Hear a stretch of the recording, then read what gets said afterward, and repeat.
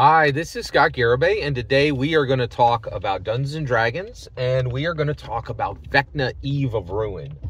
So Vecna, Eve of Ruin is hurtling toward us. It is a Dungeons & Dragons canon hardback, which is extremely, and every new Dungeons & Dragons canon hardback, extremely exciting. And, you know, I think one of the most exciting parts about this is that this will be one of the first Dungeons & Dragons canon hardbacks where we receive it and we have official Lego minifigs, Dungeons & Dragons Lego minifigs.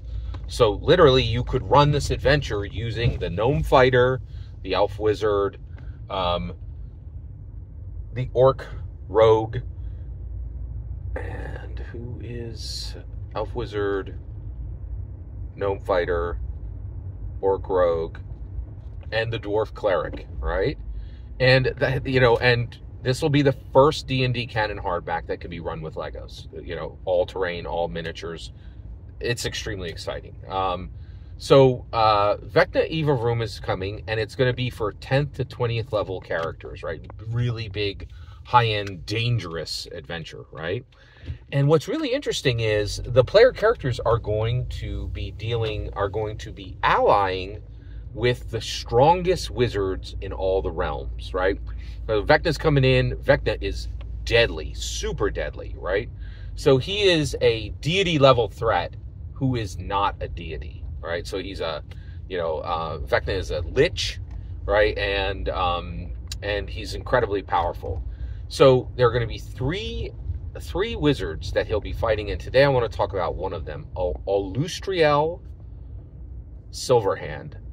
So what does it mean that Alustriel Silverhand was handpicked by Christopher Perkins and Jeremy Crawford and Amanda Heyman and Mackenzie DeArmas to fight Vecna, right? Well, first of all, let's talk about the elephant in the room. Elminster out. So Elminster is not going to be in Vecna, Eve of Ruin, right? And this is kind of like, this is very much a Marvel moment. Like, you know, the Marvel universe put Captain Marvel in, right? Thanos and then let's say, well, you know, Thanos showed up and then everybody fought. But then if like Ultron shows up after Endgame, people are like, where's Captain Marvel? If this level of threat is here, why isn't the most powerful wizard, why isn't the most powerful superhero in all of Marvel fighting? Why is Captain Marvel sitting this one out? Elminster is sitting out the entire Elminster is sitting out 2014 Dungeons & Dragons, right? We'll have the Infinite Edition before we see Elminster again. He has not been prominent in anything, right? So Elminster is, so Alustriel Silverhand is taking Elminster's slot, right? Now, one of the reasons for that is Vecna, Eve of Ruin is establishing the three most powerful wizards in every D&D realm combined, right? And so, who are they, right? Well, Alustriel Silverhand. And the one thing I would really appreciate your help. Is Alustriel Silverhand the daughter or mother of Laeral Silverhand, the open lord of Waterdeep? I could not tell. I'd love to know. Please let me know if you can find that out. But Alustriel Silverhand absolutely is related to Laeral Silverhand, right? And so you have this situation where you get this, you know, where where you get Alustriel Silverhand. It also means that they are continuing to be dedicated to making sure that people get representation. So 2/3 of the three most powerful wizards that are going to fight Vecna are female women, and Alustriel Silverhand is a woman, right? So there are incredibly powerful, like, deity level fighting wizards in Dungeons & Dragons, and two of them are women, and one of them is Alustriel Silverhand.